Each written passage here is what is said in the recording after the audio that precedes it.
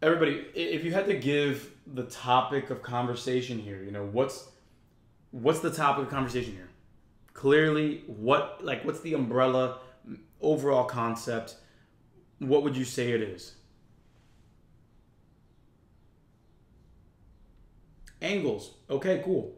Now, when we're talking about angles, we could be talking about angles on a straight line, just regular angles. We could be talking about angles inside of shapes. If we had to give a little more information, we're talking about angles and what? Angles and triangles. Yes, absolutely. So look, even if you don't know the formula or whatever it is that we're talking about, I hope you can tell that by reading this, even if you were lost, you can say, hey, we're looking for the measure of the third angle, and it's inside of a triangle, right? Even if you don't know what to do after this step, everybody, is it true that you should be able to identify those really big math words like the angle inside of a triangle? Does that make sense so far? Again, even if you were lost, we should be able to identify those words. That's the key here. Remember, my math party people, acing the ASVAB is not just about watching me do it. It's better that you practice as well. It's about watching, practicing, and mastering the material. And the best way to do that is to start off with my free practice test, because it comes with video solutions so you can try it out yourself, see all the mistakes that you've made, and then keep raising your score with those video solutions, organizing yourself so you can lower that test anxiety and raise your score. No excuses, it's completely free, so go ahead and click the link there or in the description. That way you can get started, raise your score, and do everything you need to do. Let's ace the ASVAB, but let's get back to the problem after you're done signing up. Exactly, so the next question is gonna be, hey, how do we find that third angle inside of a triangle? So my math party people, let me ask you this. What mathematical fact do you know about the angles of a triangle? What mathematical fact do we know? Now, some of us are saying, hey, 180, they measure 180. They add up to 180. Can anybody tell me, well, okay, even if they do add up to 180, I don't have as much experience as you. Can you tell me how many angles?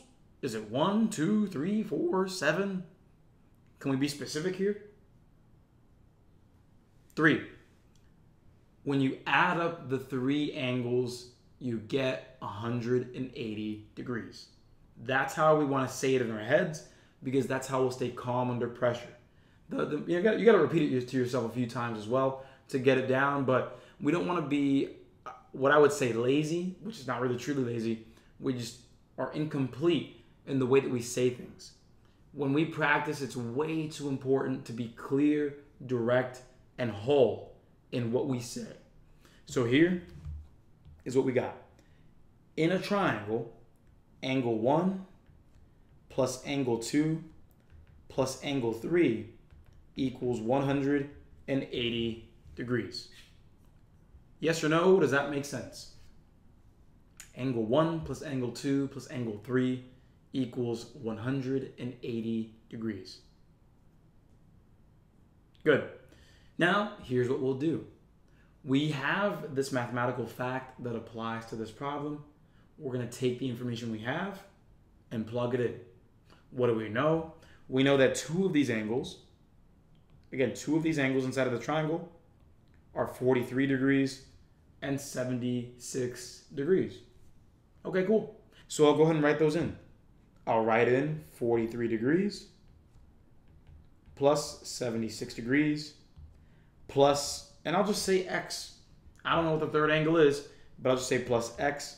It's going to add up to 180. Before I continue, everybody, are we cool with what we just did? We identified the formula, and we have now successfully plugged in what we have. Notice, very similar to the first question, right? Identify the formula, plug in what you got, or identify the process and go through it. Like, it has to be quick, has to be quick. And even if you didn't know it, now you do. Now we have a better shot next time. So here, well, let's go ahead and clean some things up. Everybody, what's 43 plus 76?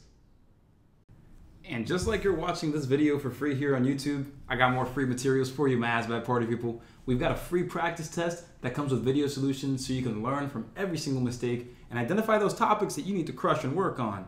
And on top of that, you can get a free class with me on Zoom once a week. And so that's all included in my free practice test with my free class included. Click that link in this video or in the description, sign up, keep learning for free, and keep raising your score. I'm proud of you. Let's keep working hard, and let's get back to the problem. What is 43 plus 76? 119. So right here, that's going to become 119.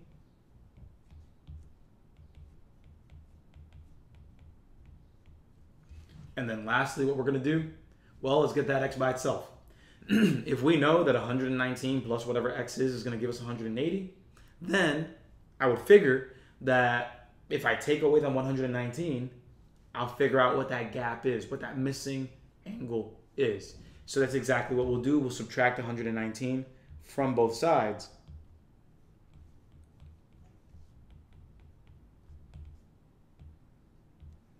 That's going to cancel out on the left side, leaving us with just x equals what? Yeah, and if you're using some mental math, I can go ahead and say, hey, look, 119 is really close to 120, so just add 1. Then from 120 to 180, that's 60. So if I go up 1, then go up 60, 61. Or you can do the traditional way, taking a little longer and saying, okay, I got to go ahead and borrow 10 minus 9. That's going to be 1. 7 minus 6, or 7 minus 1 is 6.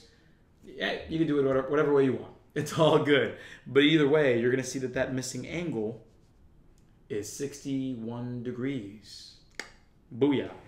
My party people, as always, thanks for watching. Please make sure you're subscribed to the channel. That way you can see all the updates that we come out with so you can keep improving. So don't wait, subscribe now, and then while you wait for the next video, look here or there to see a related video that's going to help you improve even more. Let's keep raising that score, and let's get the job we want. I'll see you soon.